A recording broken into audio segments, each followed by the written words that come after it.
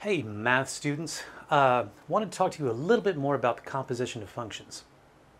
And, well, got a couple of functions written right up here above my head. One says f of x equals x squared minus 4. Another one says g of x equals the square root of x minus 1. And what I want to know is, what is f of g of x? Okay, well, that means I want to find f of g of x, right? And that's going to be f of, well, what happens when I perform the function f on something? I square it, and then I subtract 4. So this is going to be g of x squared minus 4, which is the square root of x minus 1 squared minus 4, right? And then I think we can all agree that this is just going to be x minus 1 minus 4, which is x minus 5. We all happy with that? For now. Well, let's see. Let's plug in some values. Okay, let's evaluate the function for different values of x. Let's say f of g of 3.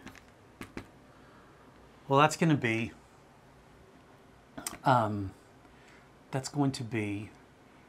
g of 3 squared minus 4.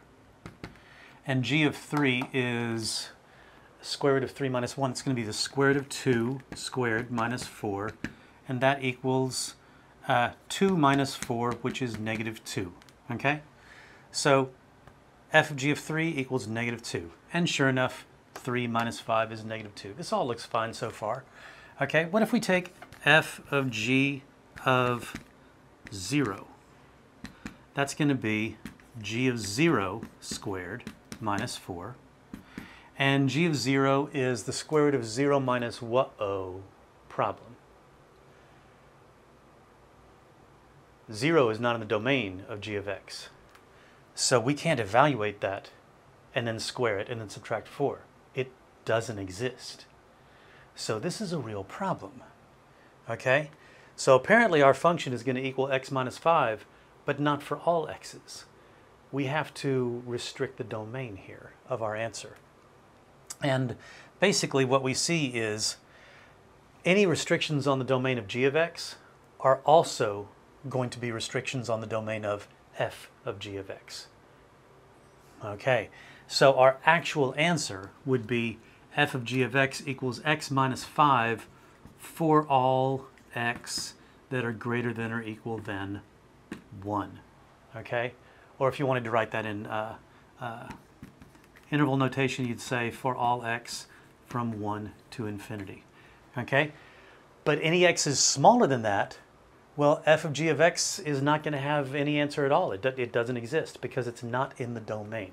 Okay, and this is what I want to emphasize in this video, is the domain of f of g of x is not always evident if you algebraically figure out what f of g of x is going to be. Okay, you have to go back and you have to say, okay, any restrictions on the domain of g of x, and it's not always just g. It depends on which one is which one's in the inside here. Okay, f of x, restrictions on its domain don't really apply. You would see it down here in our final equation. So you look at the final equation and you take any restrictions on the domain there, and you also take restrictions on the domain of g of x. Let's look at another example.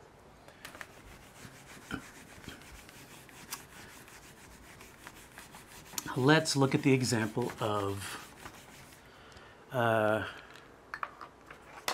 going to say h of x equals 2 over x, and f of x equals 1 over x minus 1. And I want to find what is f of h of x. Okay? So f of h of x, and remember that's the same thing as f of h of x. Okay? What does the f function do to things? It puts 1 over that thing minus 1. So this is going to be 1 over h of x minus 1. All right?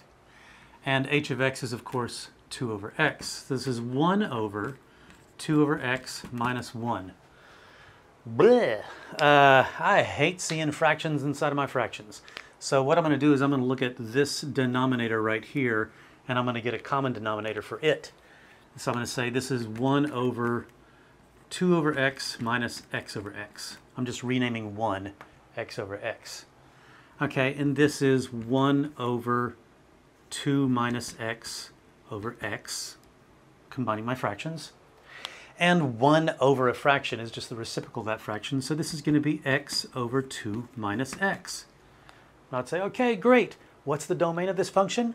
Well, the domain is going to be x cannot equal 2.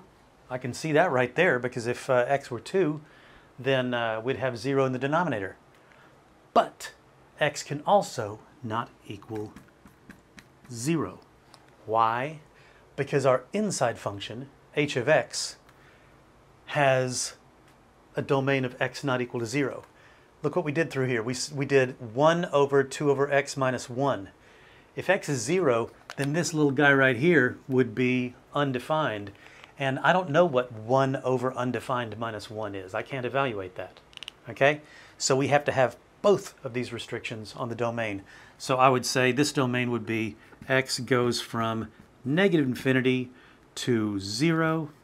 Nope, not square bracket, sorry. Parenthesis. Or 0 and union 0 to 2, union 2 to infinity. Okay? Oops, kind of infringing on the rights of that fraction there. Okay? That would be my domain. Okay? Domains are kind of tricky, but I think you'll get this. All right? See y'all later.